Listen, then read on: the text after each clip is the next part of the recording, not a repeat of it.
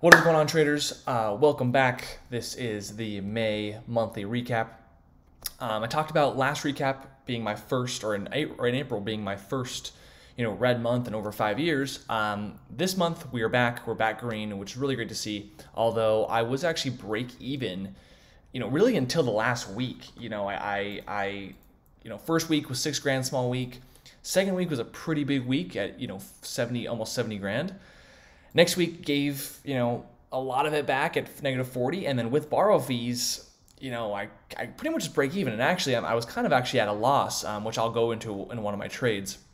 But it wasn't until last week where I pulled out a huge win, which we will talk about once we get to the end of the video, that really ended up being my entire month. And this reminds me a lot of the summer of 2019, where a lot of my months turned out like this, and there's nothing wrong with it, even though internally it feels a little bit scarce, right? I would love, from a comfortability standpoint, be able to kind of take a bunch of trades throughout the month and have that, lump sum of trades be my entire month versus one big winner.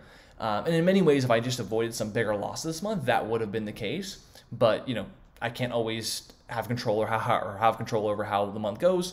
And it turned out just the one big trade at the end made it the best, or made it the entire month. So there's a lesson in that we'll go through throughout this video. And then also the other lesson I really realized just how, I already knew this, but it's a good thing to always remind yourself of just how small margin of error trading is, right? And we're going to go through these trades, but I can think of just off the top of my head, like 3 or 4 different decisions being made could have led this month to be drastically different. And I'm talking like just the 3 or 4 different decisions made in certain trades, again, that we'll go over, could have easily led this to being like a 200K month, easily double the month, easily, if we just kind of changed things around, made some better decisions, picked some bigger risk management, and all would have had a much better month. So it just goes to show, at least from a trader of my size, how much of a performance game this is if you're discretionarily trading. If you're in algo trading, it's different. But just the quick split decision to second, or decisions that you make can really change things in your trading. So it's a good thing because it can turn out really great, or it's a bad thing and it can lead your results to be not nearly as good as they should have been, which is a good case for this month. But again, we are green. Much rather have months like this than months like April. April was much tougher, much more brutal, and so let's get right into it.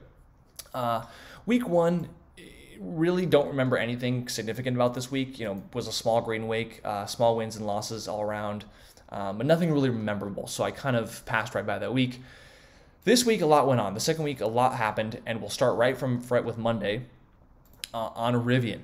So Rivian, for those who don't know, is a EV company, and they IPO'd back in 2021 in November, and huge run. From 100 to 180. And at its peak, Rivian, I think its market cap was worth more than like the top 5 automobile companies behind Tesla. For a company that hadn't put any cars on the road yet, this thing was massively overvalued. And so I did make some money. I believe I talked about this in my recaps back in November. I would check that out. Maybe I didn't make one. I don't remember. But I definitely did short this. Made some money. Didn't trade it too much throughout this period. However, I did make a mental note, though, is that with some IPOs, they have lockup shares. And what lockup shares are is that insiders and other people who invested in the company early, have a 180-day rolling period where they can't sell their shares once the IPO starts. So to ensure like that insiders don't just dump right on the IPO, they are limited to 180 days that they have to hold their shares. So instead of selling all throughout this period, they had to wait pretty much 6 months. And 6 months period came up right at the end of this month, or the beginning of this month at May 9th. And I've seen examples like this before. If we go to like what BYND I think was one. BYND was one that was an IPO that was same thing, like just got super overvalued, and once its IPO once its IPO lockup shares became available, it dumped pretty hard. And I think that was right here where you see it was at 104 and then immediately gapped down to 82. The big volume day. So once insiders can sell, and if it's still overvalued or they just want to lock in profits, they're going to absolutely do that. And so being Rivian still at $30 at the time, way less not as overvalued as it was up here clearly, but still, insiders own this from much lower prices, right? So they're going to take profits. I anticipated that. And so if we go into my trades, I actually got short the day before. I got short on the 6th here, anticipating that Monday would be, it's kind of an advantage for a retail trader because you're able to get short or sell before everyone else is, at least for the insiders who want to sell and take profits. So I was able to get short before. If we go right here, so this is on the 6th, this is the day before. Now, my thesis going into today was I just want to be short overnight. I don't really necessarily care the price. I want to just be able to not stop out of my trade because the whole thesis around the lockup shares is to take it overnight, to short it overnight. And so unfortunately, that did hinder my entries a little bit. I did get a little bit scared and started shorting near the lows and versus near the top because when we actually started like bouncing to the top, I thought to myself, am I going to have to stop out? Am I going to have to try to just stop out and reshort higher if it wants to run the day before the lockout or lockup? So my entries were a little bit more skittish versus being more proactive and into strength.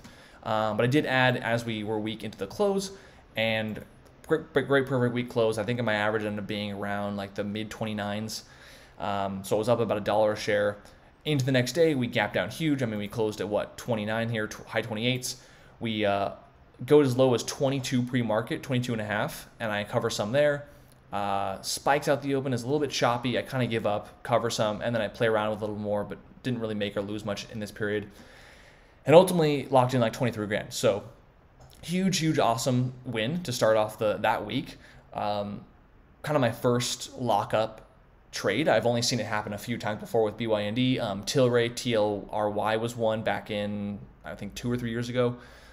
So it's just something I've seen, but I haven't really taken to practice. So the fact that I could do it for this trade was really sweet to see.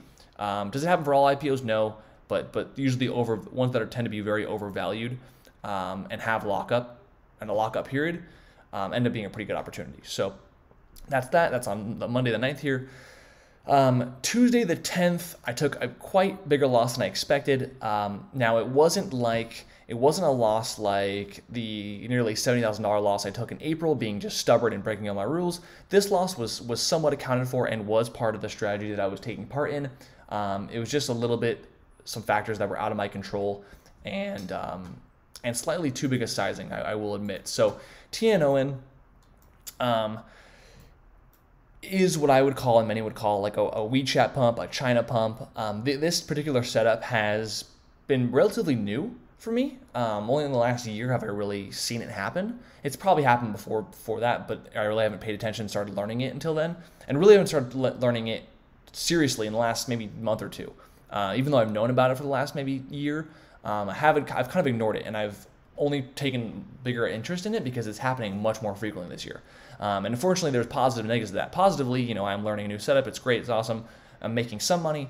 Negatively, a lot of people want to learn this new setup, and it gets very impacted, very crowded, and it makes these actually a lot more difficult. TNON is a perfect example of that. So essentially what happens is, not always, but newer IPO companies that were supposed to IPO down at $3, $4, $5, $6 end up opening, 4, 5, 600% higher, right? I think TNON's IPO price was like $5 or $4, and you see its IPO price when it opens at 22. Immediately a 4x or a 5x above where it should have opened, right? And usually what they do is they trade around, they'll trade up, they'll trade down for a little bit, and then they'll just sell off tremendously like it did today, or did on the 15th or the 12th. And essentially what it means, or what it is that they're, and maybe I'm not the perfect trader to describe this, but either they have shares from very low prices, and there is no lockup, right? So they can kind of just dump when they want. However, they need liquidity, right? And so what they'll do is that it's very similar to OTC pumps. They'll kind of either in a chat room, or mainly these are chat rooms, but in OTC pumps, they'll do it through like a newsletter or through a email service or through an article online. That's how OTC pumps will do it.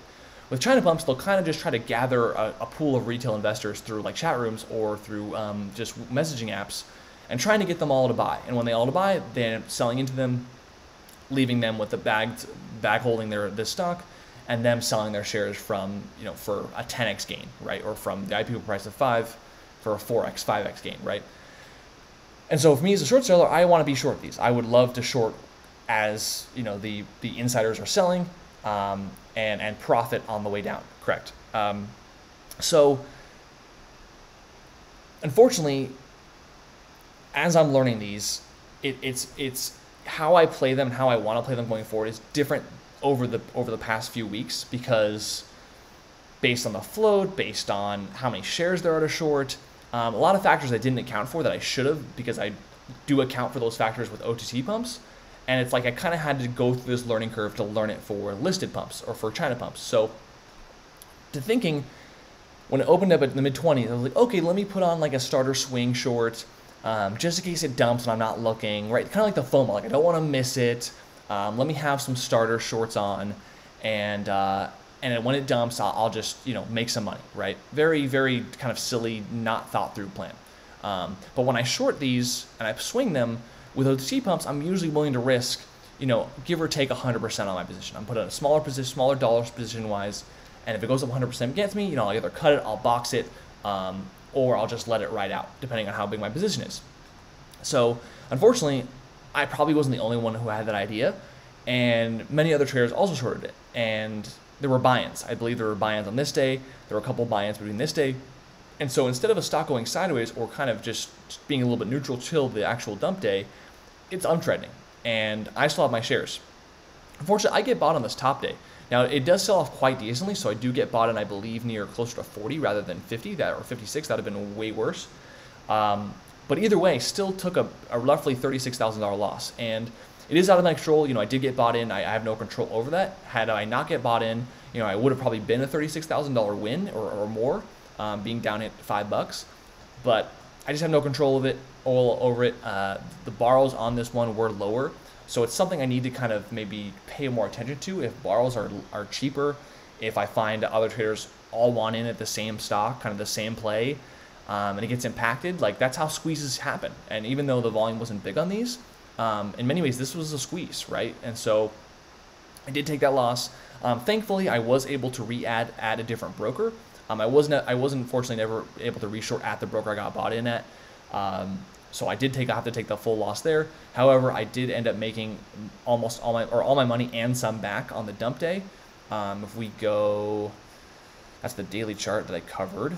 But here is the actual dump day. This day right here is actually this day right here. If we go into the chart, if we look right here. So essentially what happens is, like I said, they want to get retail investors to buy all at once, to kind of bring in that liquidity for them to sell. Hence why you see this massive volume share candle, or I don't even know what I'm saying, volume shares. I'm brain fogged today. It's been a long day, but you see a big volume candle right here. Okay, this is pretty much retail and the insiders trading hands, right? They're pretty much, and I'm not in any of these chat rooms. I'm not in any of these like social media or messaging services that are like telling me to buy, although I know other traders who have not signed up, but have joined them to see, just to talk. Like it'll be these people, and like I've seen other people talk about how they'll try to like build a relationship with you, even though they just want you to buy stock. But if you play along, they'll tell you, what stock to buy, and it ends up being the actual pump they're trying to do. I don't care enough time to do that. I just know from word of mouth and from other chat rooms I'm in that these are usually the ones to play. If you want to have fun with it and be investigative and chat with people who actually tell you to buy, knock yourself out. But they'll tell them all to buy at like a certain price. And this volume is essentially those retail investors buying at that price, exchanging hands with the people who are inside the pump, selling into them. And so once that happens, that's when I add. That's when I want to take, preferably I don't want to swing at all, and I just want to add here. That would be the easiest way to do it. And that's kind of what I did here. And it panicked nicely, never came back, was a pretty straightforward one. Didn't cover this day, but covered the next day on this daily chart right here, around like $7. And that was that. I made 54,000 on this rebuttal, this second chance, and I lost 36 on the buy-in. So ultimately up around 20 grand on it or so. So I'll take that any day. But this is just one of the few, like, some small margin of error where it's like if I just didn't swing, or if I just kind of dodged a buy-in, or unfortunately this was one a little bit out of my control. I can't control a buy-in, but I can control that I chose to swing. And some cases it's good to swing, some cases it's not. In this case, I should have avoided swinging for the fact that many traders wanted to short it and the amount of borrows available were low. So it's one of those things where if I just didn't swing, or didn't get bought in, I mean, that's a 36 grand difference. Even more so if I actually profited from those shares. So one of those things where it really matters, vice versa on the other side of things. If we keep going, on May 11th, you do see almost a 23 grand profit. This one's a bit different. I didn't actually profit this money on this day, but because how I track my trades, there's no other really day for me to track it, and I'll go into that. So what really happened here? INTV is a crappy OTC stock that is Bitcoin and crypto related. I believe they mine Bitcoin, or at least try to. And back in 2021 here, early 2021, I actually started buying something for a not long term, but for a sector momentum swing as Bitcoin was going crazy, right? And I was right. I mean, I had like a 10 to low 10, 11 or 12 cent entry, and it skyrocketed and it went up to 80 cents. I think at the peak I was up like 100 grand. Just probably one of my best swings or best multi, percent winner, well over 100% winner I've ever had. And I remember selling about like a fourth of my position, maybe a third at most. And because I sold so much, if you go back, let's go back even more. Back when Bitcoin went crazy in 2017, this thing hit 7. Now, was I thinking this is going to hit 7 again? No, but I thought, if it got really insane, it can go over $1, maybe $2. And so I sold a little bit here, but I wanted to hold the rest thinking, the higher Bitcoin goes, the more insane this is going to get. Now, unfortunately, if you've been following Bitcoin, didn't happen, right? It played many different circumstances played out with China banning mining. That caused a 50% pullback. Back in November, Bitcoin just pretty much double top and then pulled back another 50%. And so once that happened, unfortunately, I just stopped watching it. And in many ways, I was just kind of waiting, when Bitcoin comes back, I'll sell the rest of it. Really just totally stopped caring about the money on this, which in some cases is what led me to even ride it out this high, right? If I cared about the money, I would have sold it all on this breakout day because I would have been like, oh my gosh, I'm up well over 100%. I need to sell. So if I cared too much about the money, I wasn't going to make it this far. But the problem is I cared so little that I pretty much let it all come back. Now, the good part is because I sold at least a third up here, it was free money in a sense. Like if this thing went to 0 and I sold the rest of my shares to 0, I still would have made money. Now, what reminded me of it? Well, Bitcoin dropped another, whatever 30% it was down in below 30K, back below the 2021 summer lows. And that kind of made me realize and remember that I had this swing on, and I'm like, holy crap, like, Bitcoin's not coming back for at least a year or two. Like, why would I still swing this piece of crap for that much longer? So I did end up selling, pretty much sold for a few cents below my entry, or my average. So I did take a little bit of a loss or give some gains back there. But ultimately, overall, I did still lock in 23K on that trade. But like I said, I locked it in kind of around this area over a few days up in here. So this was almost a year ago, but I also never tracked it a year ago. I kind of just it was free money. I was like, I locked some in. Let me just see where it goes. And it was dumb. I let it go all the way back down. So very stupid, very, very big, costly mistake. Luckily, like I said, free money left me to still be green, but it led me to not care really at all. That's the double-edged sword here. You got to find a nice little middle ground of caring about the money, but not caring too much where you sell too early or sell without outside your plan, or not follow your plan. Here, I kind of just didn't care at all and I forgot about it. So mistake there, but it happened. So I am tracking it. I did track it on the 11th. That's when I officially kind of sold everything. It's the day I closed out the trade completely. That's how I like to track, and that's the easiest way for me to track. So didn't necessarily lock in those gains, like I said, but I put it there. So even without this day, up 86 grand in the month. So it's a way to put it that way. If we keep going, like I said, so that's pretty much the second week. Like I said, 54 grand. This is when TNON dumped and I covered. So if we move on to the third week, took another big loss on the 18th, which was BGXX. Now, BGXX wasn't necessarily the same as these other typical China pumps. Yes, it had the same idea that its IPO price was much lower. I believe it was like 6 or 5. It did open up much higher. However, there wasn't necessarily a plan for them to kind of dump on retail. It was more of an IPO that just didn't have a lockup restriction, kind of like Rivian did, or IVN. And so once kind of the selling started, it didn't stop. right? Because insiders can just sell as much as they wanted. As you can see, there's no like really big, huge sell candle volume over the others like you saw on TNON, because there was no chat room. There was no one promoting or trying to get retail to buy. It was simply just insiders waiting to kind of all pan it together and just dump it because they just want out because they're up way more than they should have been. And as you can see, it's back down at 360. So the mistake I made was, again, part of the learning curve, thinking this was a China pump. I thought it was, without doing any due diligence, without like looking into talking to other traders I know, without looking on Twitter, without looking at their financials and on who was behind it per se. And so when it pulled right here, I got short. If we go to my trades, I got short right here, and I got short a little bit too much size than I wanted. Because like I said before, if you nail some of these China pumps correctly, I mean, you're pretty much going to nail the top, not the top, but you're going to be up right away. Given they don't come back on you, and given me it's the actual dump. And unfortunately, that wasn't the case. It came back. I gave it some time, but eventually I realized like this is not it. I finally did due diligence that I should have done, realizing that this was not a China pump. There was no chat room promoting this. So I covered. And unfortunately, it was a well over 40 grand loss. Just way too big a size. Should have been probably half or even a fourth of this to take only like a 20 or 10 grand loss. But thankfully, this is really a good cut, because had I been stubborn like other traders would have, it would have been a much bigger loss up here. And this is me just like scalping some parabolic moves, some spikes. And actually, this ended up being the top, and part of me kind of felt that way because this volume got really big. It almost seemed like again, similar to TNON, other short sellers that were stubborn were kind of also getting blown out or getting squeezed up in here.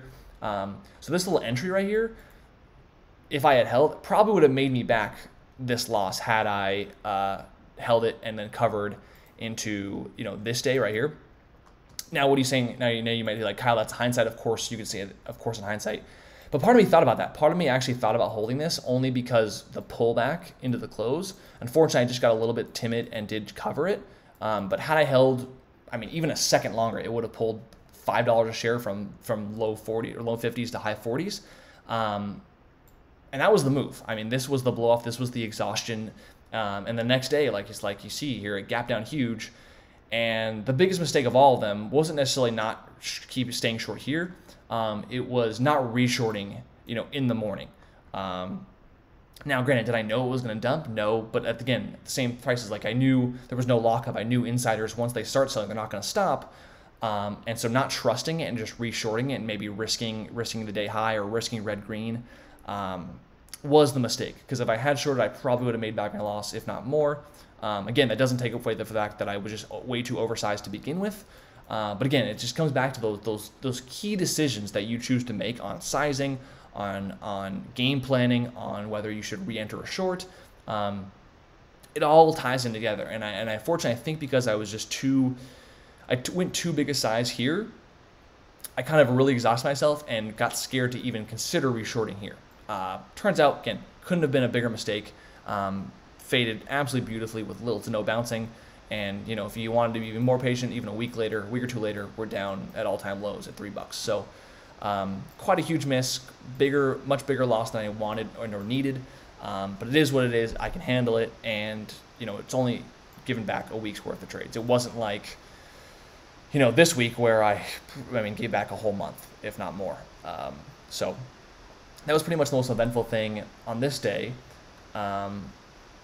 Besides actually VEDU, I think I had this up because this was another China pump this was a China pump that happened on the same day that BEGXX did, at least on this day. And I remember VEDU, I totally butchered it. I did have some short, but I was way undersized on this one versus way oversized on BGXX. Did not hold it at all nearly long enough down to the lows. If we go to my trades, I'm pretty sure I covered it super freaking early. Yeah, here it goes here. So got short, bounced huge, which again is not normally what they happen, but they can do that. And so when they did that, luckily I was small size. I mean, this candle looks terrible, but this was like a couple hundred shares. It was nothing big at all. And then you see the actual dump, like this candle here. This is when the actual shares exchanged hands, similar to what I was talking about with TNON. And so when that happened, I tried adding, but again, covered a little bit, and then it tried bouncing. And this bounce again really scared me out of this bounce again. I'm like, man, if this bounces again like this, like I do not want to be in this choppy mess. So I covered it all. That was the top, guys. That was the last price you would ever see. That was the last, price of that stock that you'd ever see again. And it did nothing but fade from, the mid 11s all the way down to 5 by the end of the day. So again, that was another 5-figure mistake for me. And now how much did I make from this trade right here? I made like $100. I mean, literally made like nothing. And I partly, again, I think I was timid from the fact that, I just took this huge loss on BGXX. I wasn't well planning and wasn't like trading well in general, just from this, and again, it being affected by GBXX. Like I picked the wrong one. And when you pick the wrong one, you get on tilt. And I think that was 100% the case for me. So I just blew it. I just really blew it. It's not the end of the world, but it is something I had to deal with. And again, it just comes down to this theme of this video is the little tiny mistakes that can really change drastically your month, right? So let's just keep moving on. Last week here, so 2 main plays of this week that really contributed to this big winner, and a loss, which I'll go over, very similar to INTV, which is BEGI. But the first one is GOVX. GOVX is actually a nice supernova runner that we haven't really seen much of. Like I mentioned, these China pumps have kind of been like the setup, the new setup of the year. We haven't seen many great supernovas or any great sector momentum besides the oil sector in March. This mini sector was between SIGA and GOVX with monkeypox. Kind of the fear around monkeypox and if it's going to be like the next COVID, the media runs with it, and whether it's actually serious or not. But because of that, it kind of leaves opportunity for the stock market, right? Stocks that are promising or typing themselves up saying, hey, we can help fight monkeypox, or we can help fight this new disease, or we have a vaccine for this new disease coming out. Like, they are going to be hot. They're going to be popular. So that's definitely something to look forward, going in the future. If it's not monkeypox, say it's a whole other disease, like companies who are associated with that disease will be getting attention, right? And so GOVX did get attention. My trades on it, I actually got chopped up on it to start. If we go here, shorted pre-market as news came out. I forget what the news was, but it was something about I don't even remember. But it was monkeypox related. Started to get short pre-market, risking red green. It went red green, so I said, okay, let's cut it. Tried shorting into some spikes. Tried shorting into seeing if it was going to fail. Clearly around here, and it just didn't. Unfortunately, after 5 or 6 tries I had, I lost about 10 grand on it. So 10 grand is a little bit too bigger of amount of loss I would have liked to take on this, but that's what happens when you take 5 tries and lose 2 grand each try. So just really the mistake was just having too many tries. I really should have stopped after the pre-market and this spot the morning. I shouldn't really have retried again with all this action here. A 4 to 6 grand loss would have been a little more acceptable. 2 to 3 tries is usually what I like to give a setup, or at least an attempt on a stock to where I think it may go. So again, like I said, too many tries, negative 10 grand. One more try here, lost like 1,000. And unfortunately, again, this is very similar to me not doing my DD, which was in their filings, they had warrants that they can sell or that they can dilute. But the problem is the stock had to hit, I believe it was like 320 or it was like 319. It was somewhere in the low threes. The stock had to hit. And once they hit that, their warrants are now accessible, are allowed to be exercised, and they can exercise them. And so what happened? It goes exactly to just the mid or low threes. And right when it hits that, just dumps, right? Just pulls back hard. And once I realized that was the game they were playing, it wasn't about monkeypox, even though that's what you make it to look like. The reality is they just needed to get rid of their shares, right? The insiders. And so once I realized that, and once I realized there was a huge resistance in 3, they just kept selling into 3. I realized that's what they wanted to do, like I said. And so I got reshort with a much better plan, saying, they probably won't take it over 3 very strongly, and they certainly won't take it over the high day, which was my area of risk. So I got short, faded beautifully, covered a little bit here, and held the rest overnight. And if we go here, next day, it didn't really gap down that big. If we actually go to my trades, let me just exit this out. I remember adding, because I'm just thinking to myself, this is going to die. Again, the whole point, right, like I said, was to them exercise their warrants. Once they've done that, there's no reason for this thing to be up anymore. Even though, again, the monkeypox deal, like I said, but again, that wasn't why they even had it up in the first place. The behind the scenes reason was the warrants. So I did add, I ended up getting my average from the high 2s to about the little bit lower, like 270, 280. Brought my average down like 10 or 20 cents. Throughout this period, I was actually losing faith. I was like, this is not dying. Why isn't it dying? Should I be cutting? But again, it was holding above these, or under these 270s beautifully. I said, unless this doesn't squeeze late day, like there's no reason why I should cover. Again, the thesis was they've done what they needed to do. Just stay patient for them to pull back. And midday, they actually do another offering beautifully, cover that into the lows here. Pretty much end up making 9 grand. So pretty much made like 19. But again, after that 10K loss from those too many attempts in there early in the morning the day prior, I made that back. And because when you swing something, at least at the broker that I shorted this with, they combine all your trades into one if you swing it. And so I ended up with 9 grand. So happy to be green, happy to have stayed patient and followed. Finally, once I realized what they were doing with the warrants, followed a much more better and concrete plan versus just giving this thing 5 tries, way too many tries either way. So I'm very happy with that to give this kind of just a reset, form a better plan, and end up working beautifully. So that's one that's there. Now, my big winner here to pretty much, again, like I said, make my month was CLEU. This one was another form or China pump of a chat room. I want to give a huge shout out to the laptop legend, David. He's, I think, laptop legend on YouTube, laptop legend on Twitter.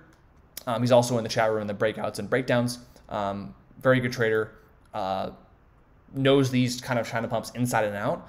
He certainly has helped me tremendously with my learning curve learning them. He can explain them and know them way better than I do, so go check out his channel.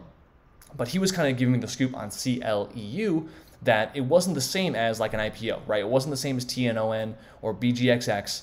It's already an existing stock, as you can see. But insiders, or not even insiders, the promoters of whoever they are, it doesn't really matter who they are, have shares from well under $1. I think they had shares from like 80 cents. And now this thing's at 3. And all they're doing now is looking for, again, a liquidity exit. They're looking for people to sell to get their exit and then be done with it, right? Make their money and kind of screw over the people, which again is totally borderline gray area and illegal, right? It's very similar to OTC pumps. Like if they can get away with it, they will. But if they get caught, they'll be in trouble, right? So I was watching this. I was watching this for kind of the same idea as TNON, just a different kind of structure. And the first day I shorted was on the 19th because they did actually dump some shares there. If we go here, as you can see, they bring in this huge volume, not necessarily so much one just share candle, but tremendous amount of volume. And so I ended up getting short in the kind of mid 2s, around 250 or so. It dumps. I ended up adding to this bounce to bring my average down. But once I realized late day, I was like, this is not breaking down. They are kind of just slowly selling rather than selling all at once on one big day. I did downsize, and that's kind of this is kind of the lesson I learned from TNON instead of swinging. And I realized if I'm going to swing, there needs to be plenty of shares to borrow, shares to short, which there were. But even then, I only want to take a small amount of size swing-wise, and I'm only then going to add on confirmation, right? So I took full confirmation size during this morning action. But once I realized it wasn't working, sized back down to swing size, kept my swing size, and let it happen. Again, another day where they brought in some volume, more like TNON. I did add here. It kind of worked. Held that overnight, thinking it was going to work. Came back, I downsized again. So it's like this constant like in and out of, is it going to work? Cool, keep my size on. If it's not going to work, size back down to swing size because I don't need this thing to coming back to me, on me, back over 3, back over to new highs, and taking a loss that I'm not willing to accept, right? Same thing here. This actually was quite a large candle. I actually thought this was it, so I did add again. Again, wasn't the case. They held it up, so I did downsize again. Finally, after apparently, again, I'm not an expert on this, but finally, I guess the insiders had sold enough shares. They had, found enough liquidity in terms of retail to sell to. Finally, they started doing it, and you see, this 800 share candle, the 600K share candle, another 600K share candle, right? They're again, this is them trading and exchanging hands. And so finally, if I look at my trades here, Let's get rid of GOVX. That's the daily chart where I finally covered it all. Here's that day, right? And so here's me adding in confirmation size that we see all these blocks of volume going through. And instead of saving it, this is when they actually finally let it go. And I cover a good portion of my size down here. I add a little bit back to the close. Again, the next day we go even lower down to just sub 1. I cover a little bit here, but eventually cover most of my size into this pop, which is what you see right here on this daily chart. And so totally, I made it like just exactly over 100 grand on it. And so yeah, I took a lot of size. I didn't swing that size. I kept adding and taking it off depending on whether it was actually working or not. So I got the best of the worlds where I stayed safe, but then also pushed it when the time was there. And so this is probably my biggest, pump win, at least for this new setup. Like, yes, did I make 54 grand on TNON? Yes, but again, I lost about 36 grand. All the previous pumps I've tried, I've either failed miserably like VEDU, taken a big loss like BGXX, or I've had a small win. CLEU is really the first time where I didn't take any like really stupid, ridiculous losses trying to learn it or trying to time it well, and then came out with a really, really nice big win. So will this happen all the time? Probably not. Like I said, this is kind of like the setup of the year. A lot of traders want to be a part of this, and for totally understandable reasons. Like if you're a short seller and you know how to, and you understand this kind of setup, like it's a good way to make money. But the problem is, I think every single pump that I've experienced has gotten kind of progressively harder because everyone wants in on it. So I will keep trying to learn them, but they're definitely tougher for me personally than OTC pumps. David, the laptop legend, would say differently. He really understands them super, super well and actually finds these easier than OTC pumps. But again, it's different experiences, it's different personalities, and so forth. So that's why you see here 85 grand. But now it wasn't 100 grand. Now I did make 100 grand on CLU, but why is it only 86 grand here? This was also, again, another similar play to INTV with BEGI. Same idea. It's this crappy OTC, related themselves to blockchain, or Bitcoin at least. And during this period, I took some shares long. At one point, I was up quite nicely when it ran to 14. The wick is not a misprint and actually did do that. Unfortunately, I was on vacation, so I completely, on vacation as I didn't even look at the market that day. Totally missed that. So super frustrated. But again, it was such a small amount of money regardless that, like INTV, I made the mistake of just kind of forgetting about it, unfortunately. It's really pretty irresponsible of me, but again, I had such a small dollar size that I had no really stop loss per se. Again, I kind of just tried to let crypto and Bitcoin play out. It didn't. And so unfortunately, once I kind of took a good hard look at my account where I swing these, I'm like, yeah, I forgot about this, not great. But I did decide to sell it. So I lost about, I think like 13 grand on it or so. Lost like 90% on my position. That's why you see I think that's this right here, this 95% biggest percent loss, and why my averages are all messed up because they just, yeah, you get it. But, so yeah, lesson learned there. Just, I either have to put a stop loss in or put some kind of meaningful amount of money. But even then, INTV, I had a big, huge profit and still didn't take it. So that's like the double-edged sword of caring and not caring about the money.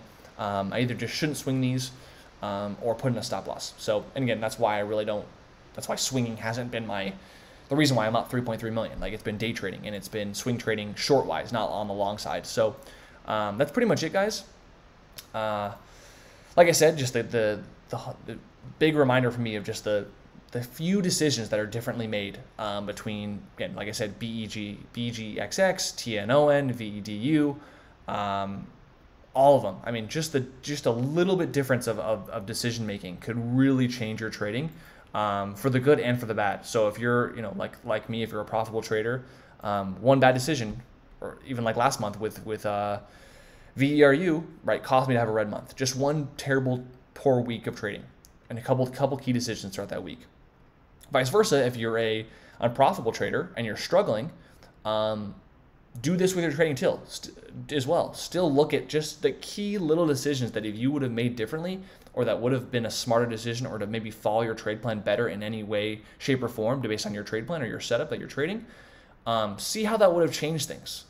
Because again, the margin of error is so small that I think a lot of you would be surprised at how more profitable you actually would be. Now, can you be perfect? No. Don't be like, oh, if I shorted the top and covered the bottom, I would have made so much money. Like, no. Still, like, go through the trade plan of how you should have traded it and just look at those key decisions that you made that, if made just a little bit differently, didn't cover here, maybe waited for an entry there. It makes a big, big difference. And that's something I've always kind of done. I think just that this month in particular just amounted to much more money. So yeah, I think I've rambled on enough in this video. Thanks so much for watching, guys. Excited to see how June goes. Like I think I've talked about it before, this year has been very different in general. We're in a true recession that we've been waiting for 10 plus years. Small cap market has been way different in this year compared to previous years. We'll see how that plays out going forward. At the end of the day, just going to try to trade the best I can, keep improving, and hopefully keep pulling out these profitable months. So thanks so much, guys. I will see you guys next time.